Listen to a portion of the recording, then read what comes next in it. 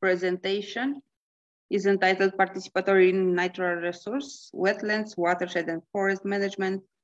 The presenter is Dr. Shafi Noor from University of Brunei, Darussalam.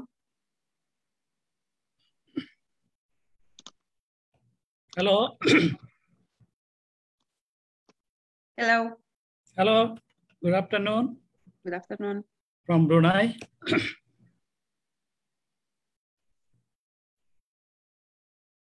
Doctor, okay, please set your camera. Your only face is visible. Please set your camera. It's visible? Oh, yeah, it's good now. Looking nice. Okay, thank you very much.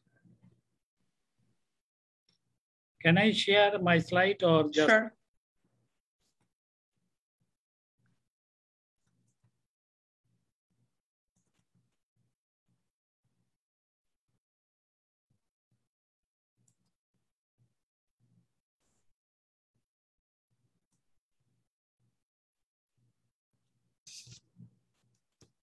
Okay. Can I start? Sure, please start your presentation.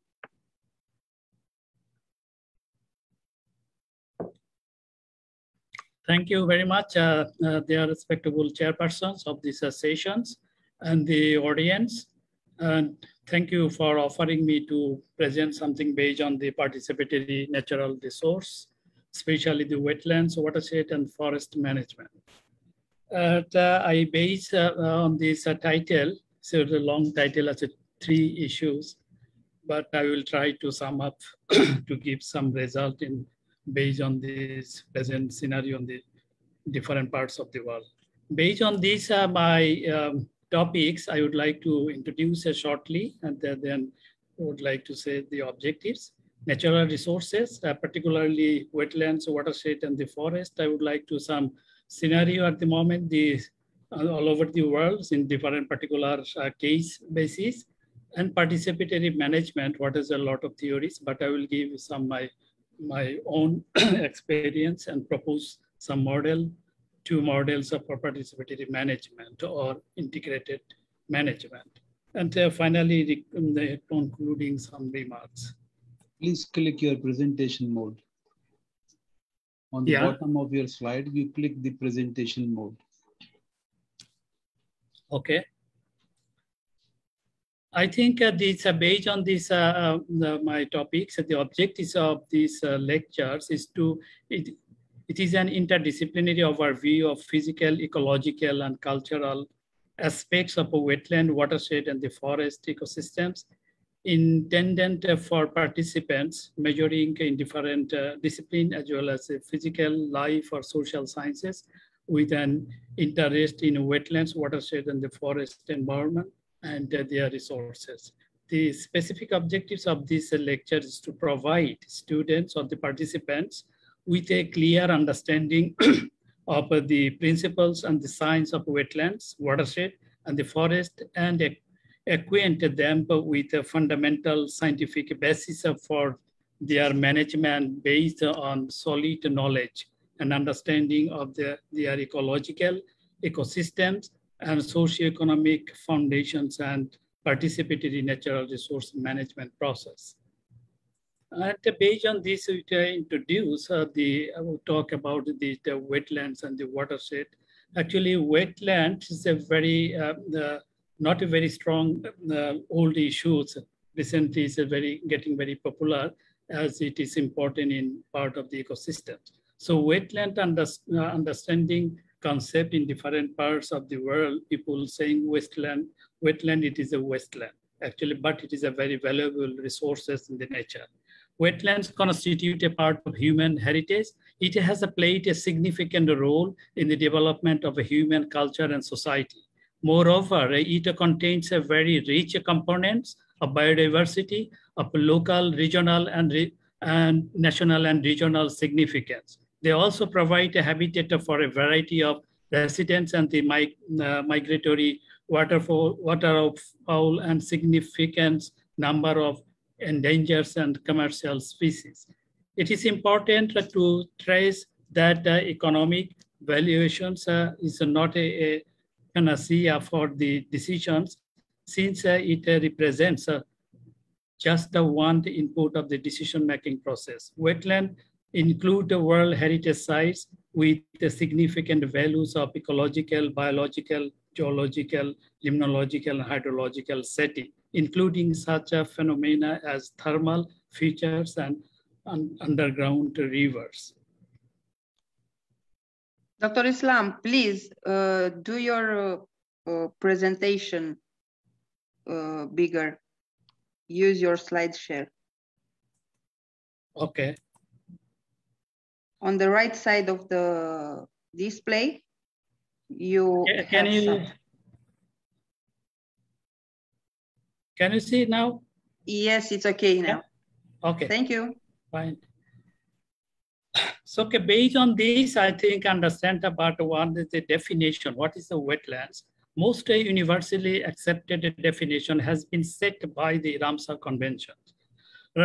Wetlands include a wide variety of the habitats such as marshes, peatlands, floodplains, rivers and lakes, and coastal areas such as salt marshes, mangroves, seagrass beds, but also coral reefs and other marine areas no deeper than 6 meters at the low tide, as well as a human-made wetlands such as the wastewater treatment ponds and reservoir also could be the wetlands. This is in general definition accepted, and all over the world we are using this. It is coming from Ramsar Convention. So others, the distribution of the wetlands, actually wetlands are distributed uneventually throughout the different climatic zone of the world because of the differences in geologic climate and the sources of the water. These are the main reason why some areas wetlands is a huge, some areas is a no wetlands, some areas very little wetlands. They occur the widely diverse setting ranging from coastal margins, so where tide and the river discharges are primarily source of the water, to high mountain valleys where rain and snow melt are the primary sources of the water. Marine and saline wetlands are found at the coastal states of the world. Estuary wetlands are most plentiful to the coastal region of the world. Especially the spatial distribution of the different wetlands type, vegetation compositions, and the soil types, and primarily geology, topography, and the water source and the climate issue, which is important issue over there. So globally, we can see this map at the distribution pattern of the wetlands in the different parts of the world, because some parts, especially the North Europe and the Eastern Europe, especially the Russian northern part is a huge wetlands. And on the other hand, the middle of the world, especially the Middle East and the Asian region, very less wetlands, as well as the South American regions, and also the Australian, only the coastal wetlands, but in the Middle East, no wetlands. So globally, actually, more than 6%, 6 to 8.6 million square kilometer of the land made up the wetland, which is a remarkable remarks. Over 56% of wetland found in the tropical and subtropical region, actually this middle of this world. So, and the other hand, the largest wetlands are distributed in different parts of the world. The 10 major wetlands in the world we found, since I'm not explaining all things, only the list is here. The Pantanal, this is the largest wetland in the world, 140,000 square kilometers. It is dominating the territorial part of the Brazil, Bolivia, and Paraguay. And this Sundarban mangrove wetlands, Bangladesh and India, it's covering 10,000 square kilometers, the mangrove wetlands. And similarly, others are Owagango Delta wetland in Botswana, Everglades wetlands in Florida, Kerala black water in India, Kakadu wetlands in Australia, Mekong Delta wetlands in Vietnam, and Isi Mangaliso Park in the South Africa, Wasur National Park in Indonesia, and such a distribution of the different part of the world is distributed this wetland. The GBL, excuse me? Okay, I think I am hearing some sound. I don't know what you say. GBM catchment, this is Ganges Brahmaputra Meghna River catchment area. So this area, we can see the GBM catchment area, almost 1.6 million square kilometer. This was also the use of wetlands. And in Bangladesh, actually, the Ganges Delta, this is a 1.6 million square, the deltaic area. It is also the wetlands and coastal wetland as well as the freshwater wetlands.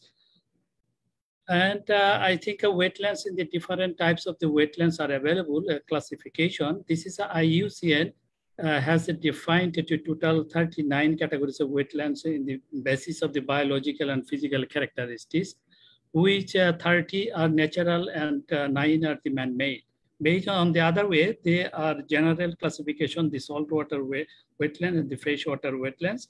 And the broader concept of the 3 classification, these the Palestine wetlands and lacustrine wetlands, these types of wetlands also classified, and difference of way subcategories also possible.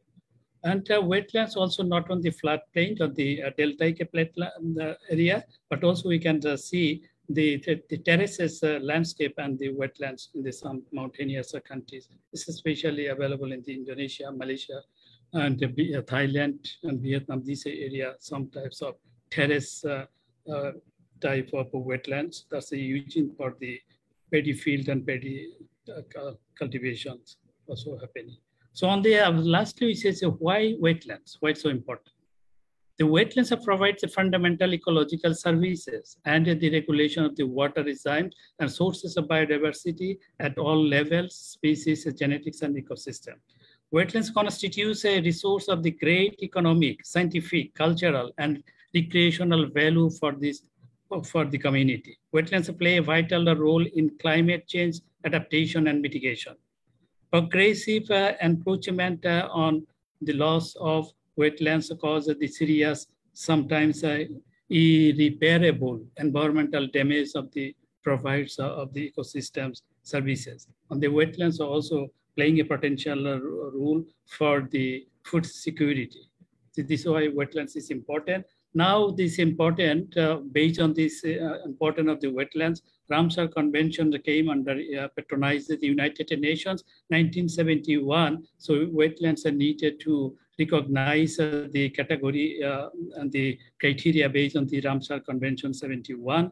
It was 1971, 2nd February. So based on this Ramsar Convention, we have almost 200 sites are already declared as a Ramsar Convention, Ramsar wetland site.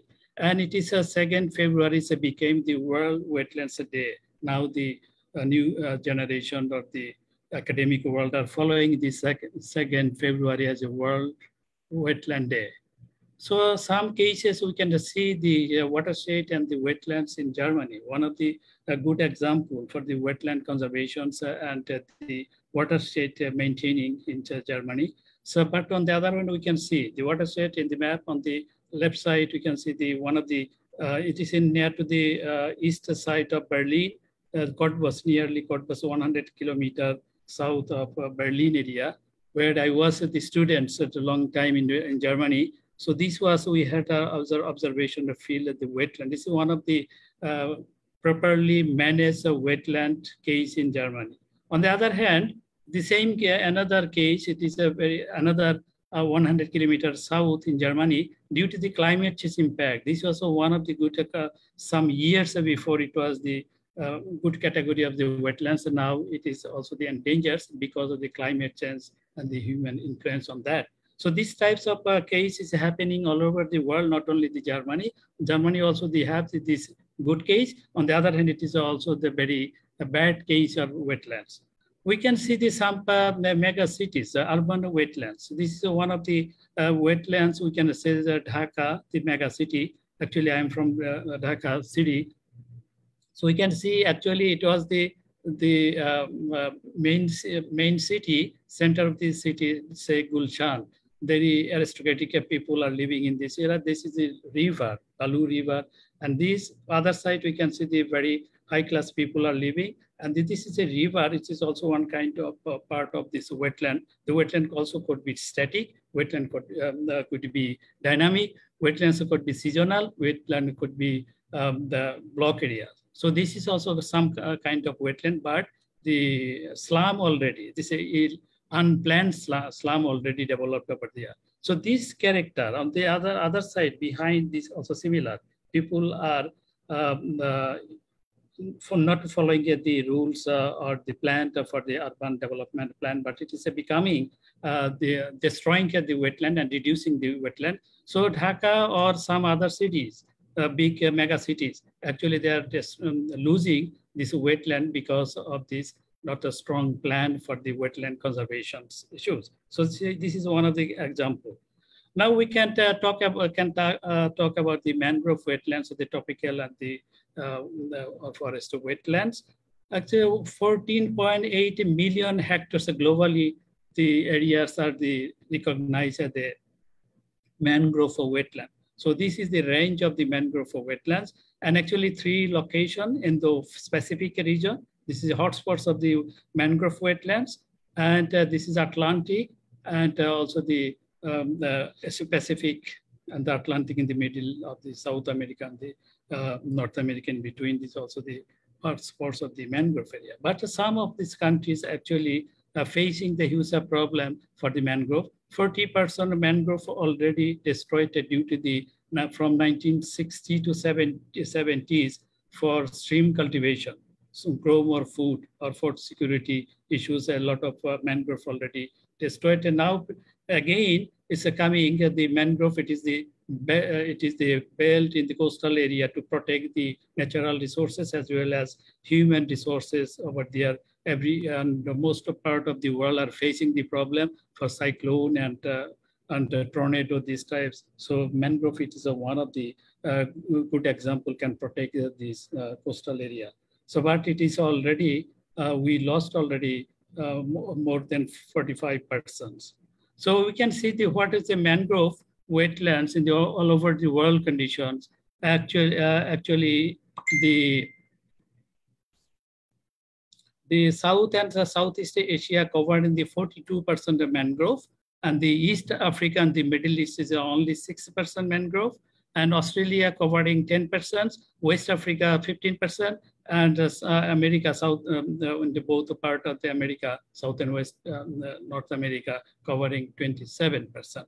And the personally at the country, highest percent covering the Indonesia, Brazil is the 7%, and Australia is a 6%, Nigeria, India, Bangladesh is covering also the 3%, and Papua New Guinea 3%, and all other countries covering the 34%.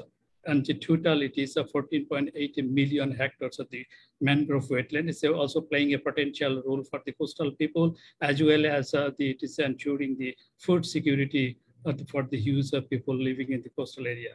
Again, coming to Bangladesh, the Sundarban case. The Sundarban is the largest mangrove together, 10 square kilometer, and between Bangladesh and India. So this part is the Sundarban, the Bangladesh part, other side is the Indian part, the Sundarbans.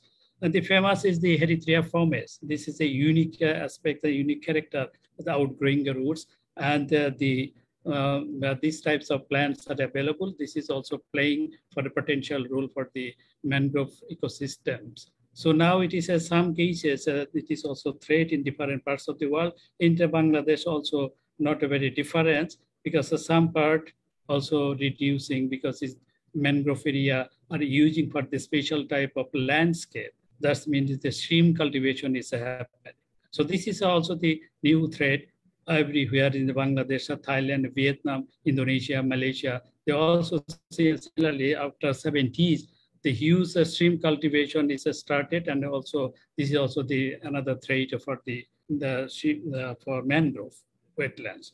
So another threat is for the climate change. Climate sea level rise and the salinity intrusion. In the Sundarban case of the Bangladesh coast, this is the model showing this high salinity increasing to the north direction, where is the agricultural land is available. So it is also damaging the fertility of the agricultural land. So that's wetlands. It is another threat for the food security. Ganges, Brahmaputra, Meghna rivers mouth, which is the the Bay Area, this is also the wetlands or the coastal wetlands. And there is a huge mangrove areas also this area, but it is also the threat for the climate change issues, sea level rise, and this high salinity intrusions, as well as Sundarban areas, the threats for the tourism. As every day, 70,000 people are entering in the Sundarban areas.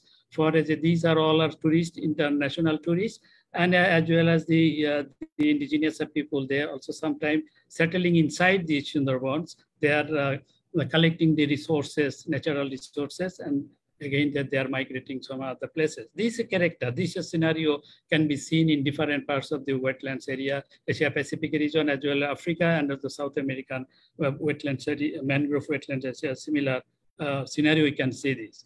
But on the other hand, the freshwater and the coastal areas of wetlands, the aquatic agriculture, wetlands and the watersheds, we can see also in Bangladesh and the surrounding other countries. So wetlands are not only using one purpose, it is also multi-purpose using. So this is playing a potential role at the ecosystem protection as well as the food security. This scenario can show this the benefits of the wetlands and how it is using for multi-purpose using. On the other way, wetlands, so socio-cultural environmental impacts is coming. The mangrove processes in mangrove functions and mangrove use and values. So I would like to say this only the values, how mangrove wetlands is showing these values. Swim product of the prawn cultivations, extraction of reed, fishing, timber and wood, fuel and energy, salt production, agriculture field, and silviculture and tourism. So these are the direct value we can see from the wetlands in different parts of the world. So it is also the everywhere in Bangladesh or surrounding others or this area in the Asia Pacific regions, everywhere is happening. So what are the present threats to wetlands? Why wetlands is the threat? The wetlands ecosystems are important habitat for the flora and fauna, and hence the national and the international importance for conservation. Wetlands can be defined as areas of a high groundwater environment that are characterized by the permanent shallow water bodies or temporary inundations or soil having hydric properties. They provide a number of critical ecological functions, including the regulation of the water regimes, and support a significant percentage of the world's biodiversity that have adapted to the life of saturated condition. Wetland ecosystem depends on the water level, therefore climate change and the precipitation is likely to have a significant role over there for threatening of the wetlands all over the world. So now I think of wetlands, would like to say enter in the definition concept of the watershed. Watershed, actually, what is a watershed or the definition of the watershed? The term watershed was used for the divide of a drainage basin since the United Nations Conference on the Water at Mar del Plata, Argentina in 1977. However, the term watershed has come to mean also the drainage basin itself. This is our Free University of Berlin, or one professor developed this model, we can say the watershed. This we can see this the model of the watershed. On the other way, watershed is defined as any surface area from which a runoff resulting from the rainfalls is collected and drainage through a common point. It is synonymous with a drainage basin or catchment area. On the other way, we can also consider the basin area. The watershed is also the river catchment area. It's a similar area, the same area we can consider.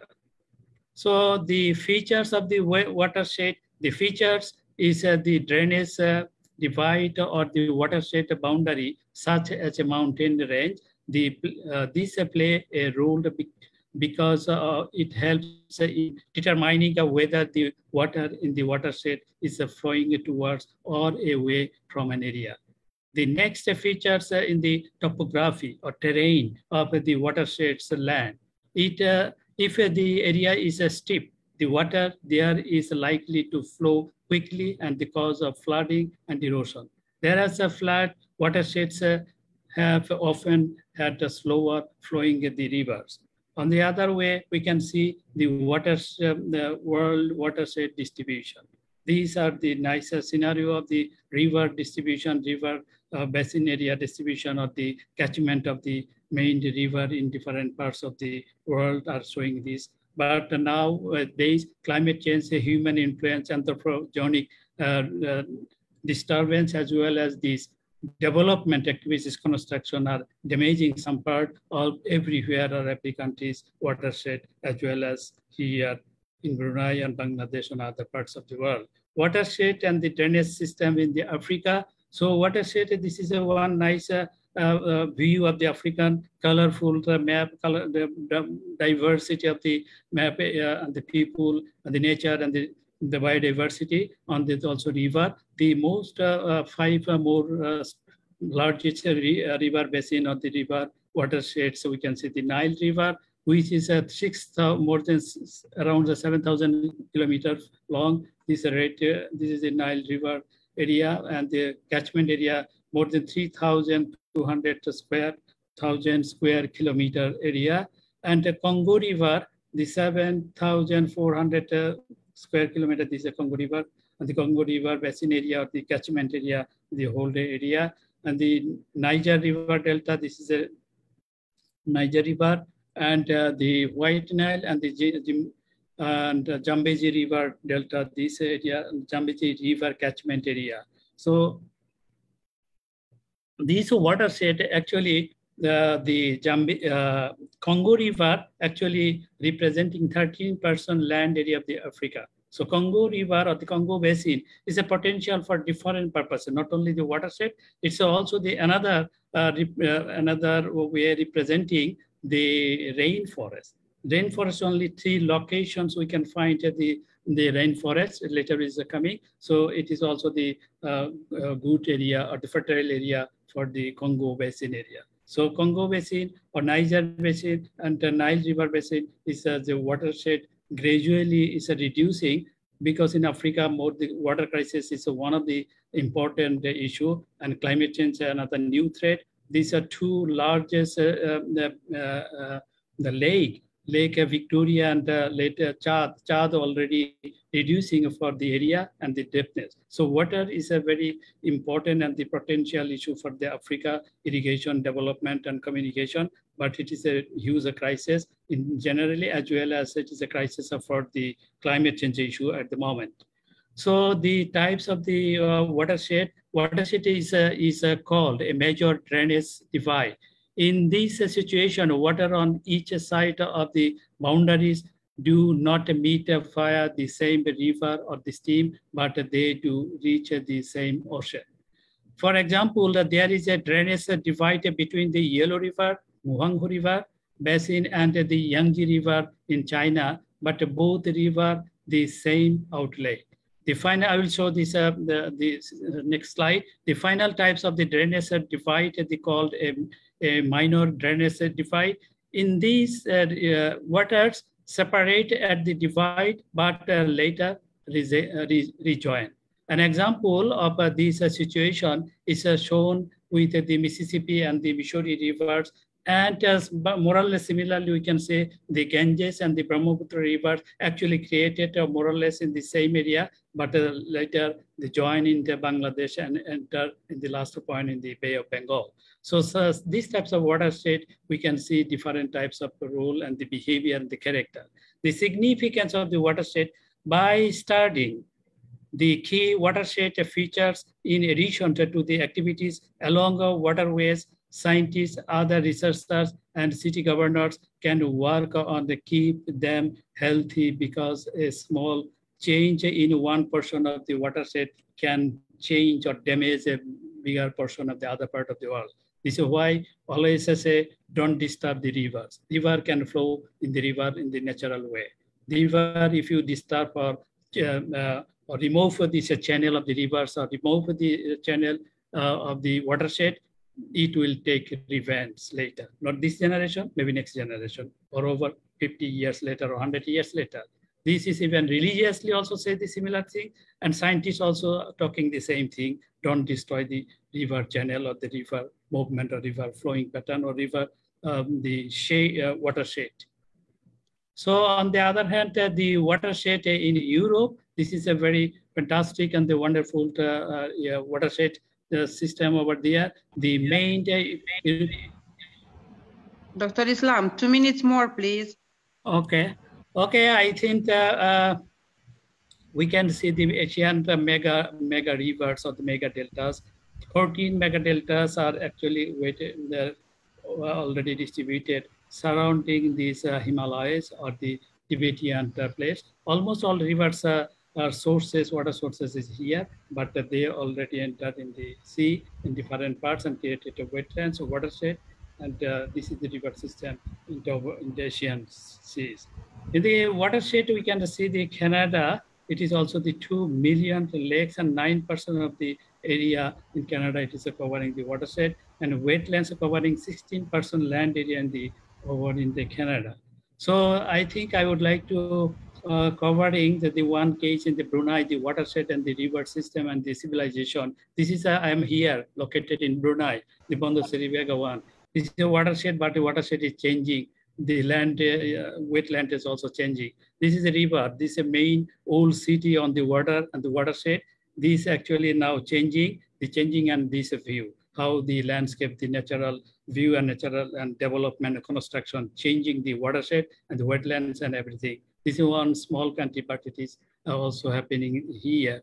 So I'd like to say 2 minutes I needed to world forest distribution. So we can see this 5 location forests are distributed in general. The 4.03 billion hectares are approximately the forest area. This is we can just see how this forest area in this 5 location, this northern area, this the Asia Pacific region, Congo Basin, Amazon Basin, and the North American basins and Canada area. This is at the main forests are located. We can see the Russian Federation are covering 2.1% of the forest area, and Canada covering 12%, and the lowest is the Peru 1%, and India is the 1.80%, Indonesia the 2.3%. Latest is the USA 7.6%, Canada covering 8.5%, and all other world is covering only 30.9% forest area. On the other hand, I would like to say the deforestation is one of the region, and the forest fire is one of the region for the forest reducing, and the agriculture, farm extension, urbanization, and development of the settlement development. As well on the similarly, this is a challenge of the wetland, watershed, and the forest. How the agroforestry land and the wetlands land are gradually changing for different regions, and sometimes it is getting as a dry or degraded landscape, and as well as desert landscape because of this region. I would like to say this only say the rainforest locations. Actually, rainforest is a 1.84 billion hectares of the rainforest. These 3 locations. This is a Indo-Burma or the Borneo locations. This is we can rainforest only over. This is the Congo basin area and Amazon basin area. So these are actually 3 regions in the middle or the equatorial zone is playing a potential role of the rainforest, and it is a unique forest and biodiversity uniqueness. So we should protect this, but how we can protect? This is a question. We needed to conserve this or protect this and need a participatory management. So this is also the Amazon. Actually, on the other hand, for the rainforest, Amazon basin actually lost the 30% forest already lost. Congo basin only 6.1% already lost. Australasia 1.3%, and Sunderland is at 10.4%. Indo-Burma 3.6%, West Africa almost 1%, and rest only 3.7% rainforest already disappear or already due to the deforested or due to the development activities.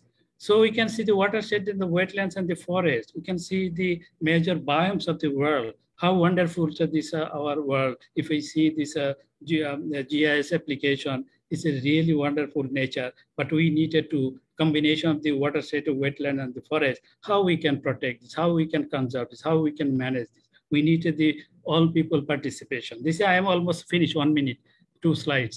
So this is, I think I propose this, the integrated management of wetland and watershed and the forest. What is the main factors of the natural resources? Main factors, we can see the soil, waters, and vegetation, and wildlife. If it is, we can protect this, actually we needed to protect our soil, we protect our vegetations, we protect our wildlife, and we protect our water resources, either wetlands, river system, or the watershed. Then as a whole, we can manage as the integrated management is possible. Then we can say it would be the natural resource management is possible when we can protect these 4 sectors of the natures. And finally, I would like to say the participatory natural resource management and sustainability, how it is possible. Actually, all the institutions, they are considering, I think, natural resource management and sustainability is possible when we consider the institutional support, law and orders. This should be very strongly introduced. We can say the Commonwealth countries, I think 52 countries, they are always following, most of the countries following Forest Act 1934. The British already developed this. They still are practicing. Even in Brunei, it is also the same rules, Forest Act 1934, and even India, Bangladesh, Malaysia, and all. So we needed institutional support, the law and order, or every countries or every region, and planning and the policy support. Whatever the modern policy or the participatory policy we need under these all things I not need to explain, the planning and the policy support, and the landscape and the land use and biodiversity support. Land use also need the protection, landscape also need the protections, and biodiversity needed to support how to protect our biodiversity. And livelihood support, because some people are the dependents, the indigenous people or the forest people depends on the natural resource. Also, we needed to support them we need to balance nature and the people. This is a UNESCO also now working, or United Nations working. The nature should be depend on the people. People also depends on the nature. The biosphere reserve for these types of activities strongly practice this. And organizational support. This is also another thing not to consider. This is that I propose strongly the indigenous support. This indigenous support, indigenous people, knowledge and practice. They have a long experience. They can do this. This is actually one example. Based on I was working in the Mexico forest area. This was a long time that this debate with the government and indigenous people. But recently, government already approved their demand. So they hand over the land, the forest land, to the indigenous people. Now in Mexican forest areas is safe, because the biodiversity also safe, because they are practicing, they are not destroying now. But before they were aggressively destroyed this. So these types of, these 7 support, we needed this and practice this, then it is possible. Participatory natural resource management and sustainability is possible when the parties, owners, producer, and stakeholders will jointly practice, they strictly follow this type of supporter model. Then we can see participatory natural resource management and sustainability is possible. So, but we have to practice this. So I would like to say only conclude this, the wetland ecosystem and importance habitats in flora and fauna, hence the national and international importance for the conservation. The international convention and the treaties are necessary because the conservation and wise use of all wetlands, watershed, and forest resources through local, regional, and national actions and international cooperation, as well as contribution towards achieving sustainable development through the world. So I needed to people's participation, owners and indigenous knowledge practices, not only the others ideas or theory apply, but we need the people ideas application and the stakeholders, not only like Pantanal wetlands in Brazil, but this product of the Pantanal wetlands are available in Brunei market. That's mean we are also the stakeholder. We should think about wherever these natural resources, but we are responsible for everybody. So need a people's participation. That could be the solution for the participatory natural resource management. Thank you very much for your timing and for attention. Thank you, Dr. Islam. Thank you for your presentation.